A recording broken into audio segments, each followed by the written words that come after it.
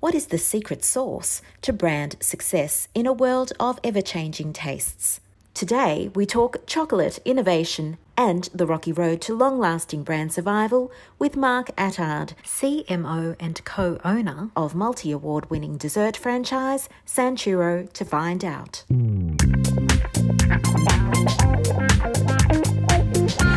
So, thank you, Mark, for joining us today on the X Factor. Thanks for having me. I have to say I'm a little bit biased because I am a fan of chocolate. Most people love it, yeah. So I sought you out, but for more reasons than chocolate. Obviously, San Churro is one of the most reputable companies and brands that we know of in Australia. And what you've done with San Churro over the time that you've grown this company, it's just evolved, and we're just sort of seeing it evolve as we go. And I just thought we'd start with a little history. Sure. Can you tell us a little bit about the San Churro story? Absolutely. I wasn't one of the original founders of the business as such, so my business partner Giro Marucci was travelling in Spain and just recognised that there was this thing called a chocolateria in Spain which just struck a chord with him. He was a Melbourne-based boy, we love food in Melbourne, and he saw this chocolateria called San Inés in Madrid, and it just struck a chord where he just thought there's nothing like this in the world. So at that point in time as well, it was just before Movida had won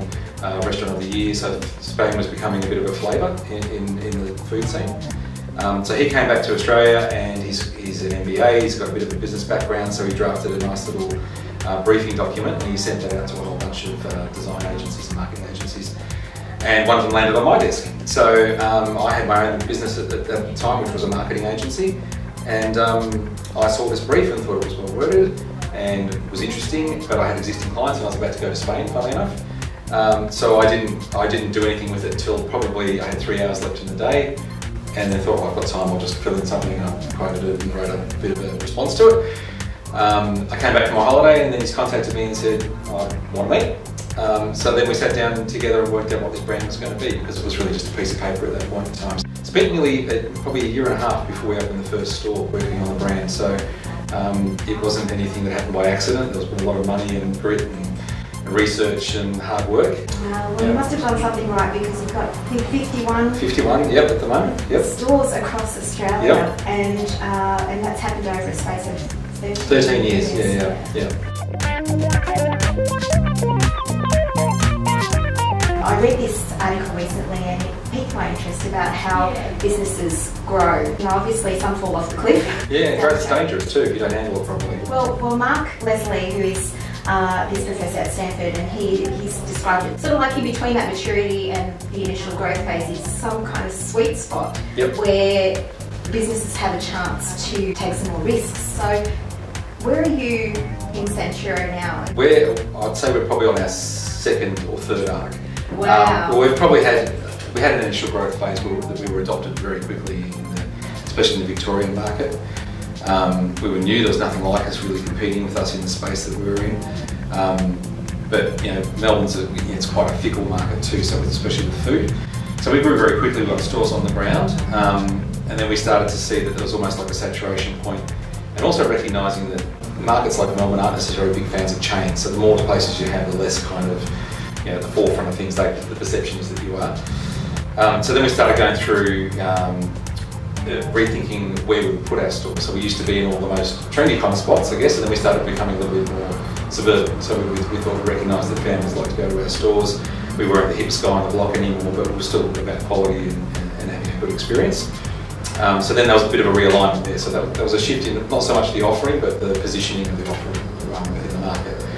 And then after that, you know, we started growing, and in many ways, because food was, you know, it was kind of boom times in what we were doing, we would start adding things to our menu that were not necessarily super aligned with the brand, but would present, you know, an opportunity to make $1, I guess, from that side. So we grew our menu to what was, can only describe as cumbersome, but was like a huge menu. From something that used to be a single page, we had a 20-page booklet of menu items with pictures and things like that. And that worked for a while as well, but then you kind of become less defined in your consumer's mind. Like, what are you there for? It's a sweet treat, but you know, are you Spanish? Are you what? Like, you're doing products all over the place. So that lasted a while, and then over another period we started recognising the sales trend was going down again, and that's where we probably went through our most rigorous realignment as a brand, where we we did a lot of navel gazing and recognising, okay, we can't just keep doing what we've been doing. You need to understand that the consumer also has a place for you in their mind. So when you are something to someone, it's very hard to change that and become something else. So we had to get clear about defining who we were and understanding, you know, what we meant to people. And really the thing we sort of hang our hat on was that we are actually a Spanish chocolate and churro joint. You know, at the end of the day, people thought it was for churro. All the rest of the stuff was kind of supplementary or bonus sales, I guess, in many ways, but not really they weren't unique to us.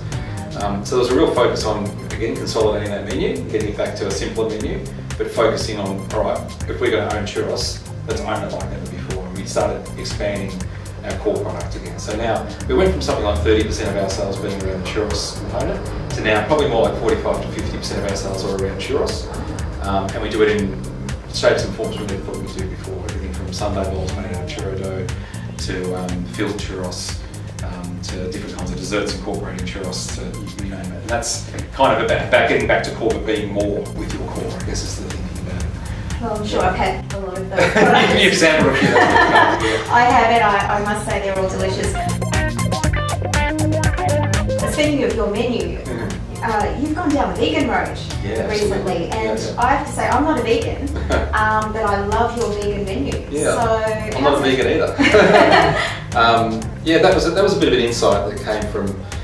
We've got a pretty big investment in data analytics within the company as well. So, yeah, marketing is nothing without data to back it up, both quant and qual. But we were kind of lacking that quant data. So we put a guy on who's pretty hardcore data analytics, and he kind of drives all the insights that we then try and put a frame around when we get things. And one of the things that we recognised is that we were very seriously underperforming, I guess is the only way you put it, in the vegan segment. We didn't have a lot of vegan options. There was some, but not that many. And a lot of it was because we had one particular product on the menu that actually kind of made a lot of the other churros products non-vegan because they were cooked in the same fryer. So whilst this product, which was the funnel cake that we stocked, was a good selling product, again, it's not super core. It wasn't really a churros-based product. It was just another kind of dessert. It's not unique to us. Other people do funnel cake. We just made the call to say, all right, take that off the menu. Suddenly we open up this whole other segment without having to change a heck of a lot, aside from a way of thinking. So once we had the product base right, then of course that's nothing unless you have strategic targeting around who you're going to tell about it and how you're going to sell it. And again, you know, being a vegan is usually a belief system, so it wasn't hard to then segment that database and speak to people like Peter, who are, you know, very organised in the vegan front, and get into vegan like social groups, Facebook groups, those kind of things, and start letting people know, and then they spread the word. I've never had so many people that I'd met on the street as vegans then say to me, oh, San Churro's doing a vegan menu now. Like that happened in the past. The fact that people didn't know we had it. So it spread like wildfire basically. And we won, again, this year we won the Peter Vegan Menu of the Year award. And we're not even a vegan restaurant as such. We sell vegan products, but we're not solely vegan. Wow, congratulations, Thank by you. the way. It's been a good year for awards. Yeah. It has. We might touch on it a little bit more later on. I heard you talking about data analytics, so how that's a big part of your strategy, and I did read that you have used AI in your data insights to better understand your customers. Yeah. That was driven by our digital agency at the time, who's been bought out by somebody else now. It's not a recommendation. We were actually the first client they had that actually said, yep, let's give it a go and see what happens.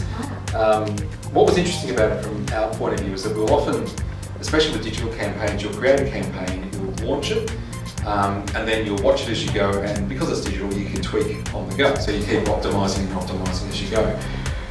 What was interesting about the approach with this was that we could basically create a campaign and a whole lot of campaign assets, especially taglines and wording around things, and put it into IBM Watson and see how that would measure against our database or the type of customer we were targeting before we even launched it. So it would actually give us responses. So it was something like 500 taglines were put into the system, and we narrowed it down to about 50. So it was for a campaign that we were doing that was about customization as much as possible. So yeah, basically before we even got it into market, in terms of efficiency and being able to target, we kind of had a pretty good idea how they'd perform before they had to perform, which is not anything I've ever been exposed to before. Yeah, so it was at the time it was quite progressive. I know there's been some people doing it since.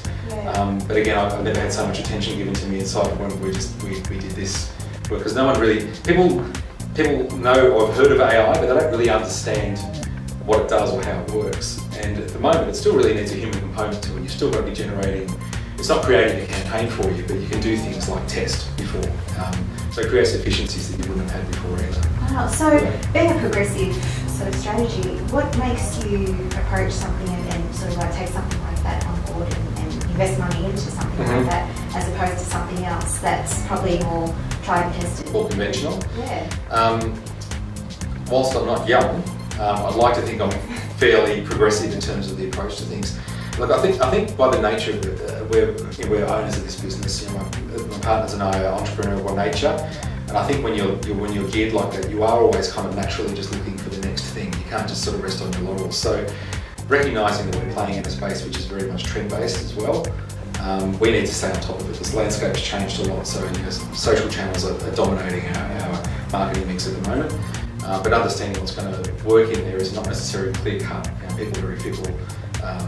You might get people offside without even realising it. There's a lot of debate that goes on in there, the anonymous debate that always seems to happen on things, especially when you do things like vegan. So I think just by the nature of the way this business has worked, being bold and trying things has always been part of our DNA. It's not something we've ever shied away from, because it's kind of actually what makes it a little bit more exciting as well. When I started doing marketing, it was really, are you going to do TV, radio, billboard, out of home? It was a really simple marketing mix, and you could get bored of that pretty quickly, I guess. And if you couldn't afford TV, then it was limited even more. Whereas now, it's actually, whilst it's more fragmented than ever before, it's kind of more exciting than ever before as well, because you're speaking directly to people, but understanding what's going to float their boat is paramount. Absolutely. Well, it's brilliant because, when you're talking marketing, you're talking not just about visual touch points, you're talking about, we've got 5 senses here, so obviously you guys tap into the taste and the smell and things like that, but you can really, there's so much opportunity to tap into so many things out there. Absolutely. And it's great that you guys are, taking, although you're taking risks, they're calculated risks on 100%, the calculated risk is the core of our business at the end of the day. We made more of the less calculated risk in the early days of the business, but they were all learnings as well. If you didn't learn from it, you wouldn't have a business now. I'd love to say we haven't thrown away a lot of money over the years, but there's been an awful lot of money spent on things that haven't paid out. But if you don't give it a go, you're never going to have a chance in business anyway. I think the calculated risk from us is that we're all quite analytical thinkers in this business. We value that.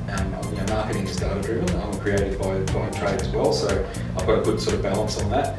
Giro, our CEO, is incredibly good with data and incredibly good at left of field thinking and being able to garner insights from things that people don't generally see. So I think if you put that kind of together, you're always going to be challenging things. You're always going to be, okay, we're bold and we want to try new things, but here's the underlying principles by which we're going to be trying it. And we've become much better at that over the years. The investment, like I said, in our data analyst is probably the best investment we've made in the company in the last 10 years, I'd say without a doubt. Wow. Well, it sounds like a fantastic team that you have. Yeah, it's pretty good. And obviously, you are keeping goals. You've just won an award. Yeah, franchise of the year. Yeah. Congratulations. Thank you. So, what's next for San Churro? That's an excellent question. We're actually in the middle right now of our next sort of phase of strategy. So about 2.5, 3 years ago, we sat down and did a strategy plan for addressing the downturn in the market. We've stabilised the business, so we've got a good foundation again to start looking at the next phase. And now it's really about, okay, what's that next opportunity? And that's when you're talking about arcs in a business, that's really what we're talking about here as well. Because if we had to stick with what we were doing and just talking about bricks and mortar, food delivery has changed the game, and it's not changed necessarily for the better in terms of business. Everyone knows they take a massive cut out of your bottom line, but it's not going away. So you need to adapt to that. So how do you maximise things like food delivery? How do we create an in-store experience through food delivery, for instance, when you've got a driver who's not really got much of a care factor taking your product and getting it to someone, and you're relying on it arriving there in good condition and representing your brand as best it can. So those are things that we look at. It could be something as simple as creating another brand, working out a dark kitchen from your existing restaurant, for instance. So how do you maximise that bricks and mortar asset that you've got rent and you've got all the overheads of, but if people aren't coming in as much as they were before, they're ordering from home, well, I've got one brand, there's no reason I can't have another. It's still in a similar space. So things like that, just thinking a little bit left to centre. You know, there's other things we look at in terms of, you know, getting the brand in different places, collaborations with other brands that are in like spaces but not necessarily competitive with us.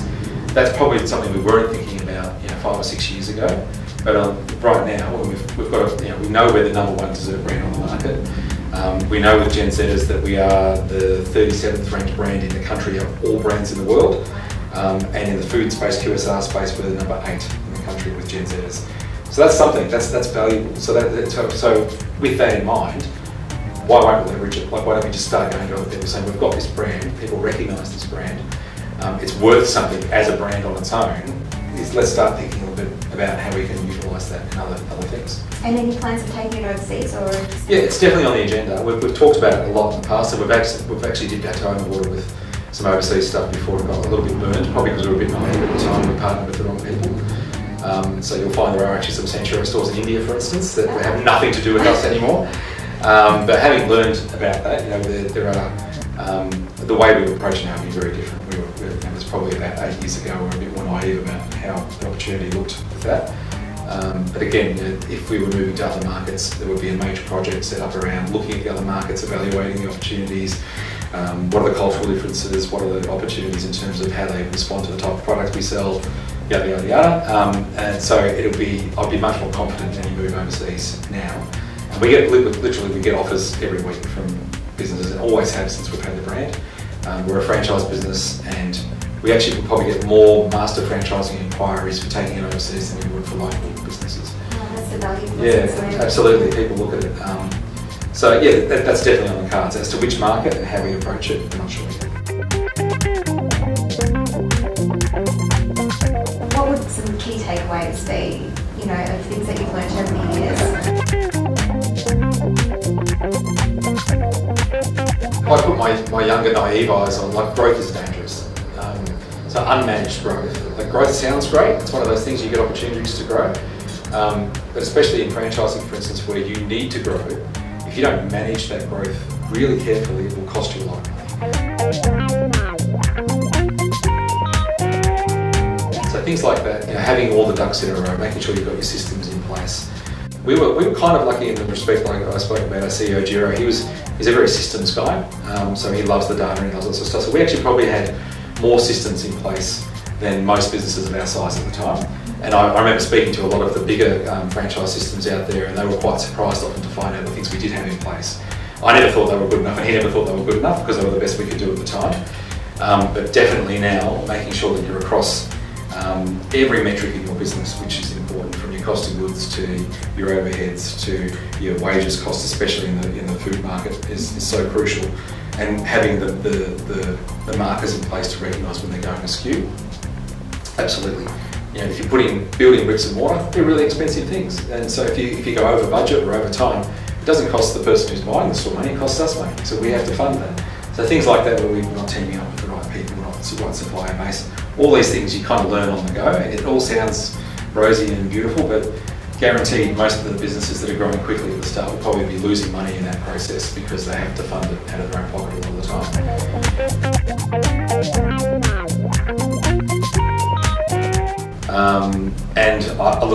I think without a doubt the biggest thing that I've learned in business over the years is what to say no to. Because everything sounds great, everything's an opportunity, and often they are opportunities. How to evaluate the priority in those opportunities and which ones you can actually focus on is something that just comes with time. You know, you made your mistakes. You know, I did this last time, and it diverted my attention from something else, or I just didn't have the resource to execute it properly. All these kind of things. Everything sounds great, you know, on paper. Executing is a different thing. So if you can't get really concerted focus on the low-hanging fruits in your business and constantly apply the right resource to that, then you've got to get up now. Basically, you've got to make sure that you do that the right way, because it's a make or break, effectively. Wow, some definite wise words there for any business, I think. I didn't have any grey hairs before I started this.